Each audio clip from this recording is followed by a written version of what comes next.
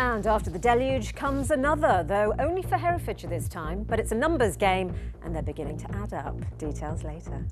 Let up yet, Shefali? Well, yes and no, actually, Nick. Yes, for some there could be a let up, for others not so. This is the state of things after today's rainfall, probably after a few weeks of rainfall in actual fact. Flooded tracks and flooded fields as well.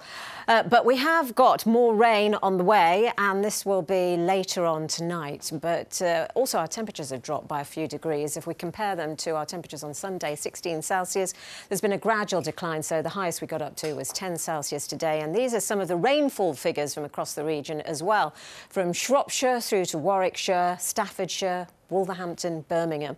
Worcestershire was also included. I just couldn't fit it onto the grid. But you can see that we've had almost an inch of rain across much of the region today, including record-breaking amounts of rainfall across parts of Warwickshire so far this winter. But most of today's rain is now out of the way. We've got a trail of showers, and it's some of these potent showers that could affect parts of Herefordshire tonight and into the afternoon tomorrow. They could be very heavy indeed, so there could be about 20 to 30 millimetres possible from some of those showers, but they're scooting through. We've got a few through tonight, but most areas across central and eastern parts of the region should be dry, certainly towards the end of the night, with clear spells. And you can see our temperatures dropping away to near freezing, so there could be a touch of frost into the morning tomorrow as well.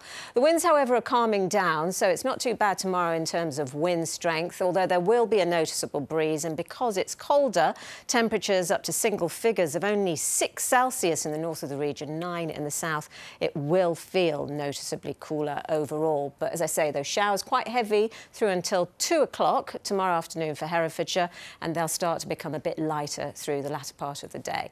Looking further ahead then, we'll start to see high pressure killing those off, and into the weekend most of the region is looking dry. Fair amount of sunshine, but there is an area of low pressure lurking to the south, so we have to keep an eye on that. Thanks a lot, Shefali.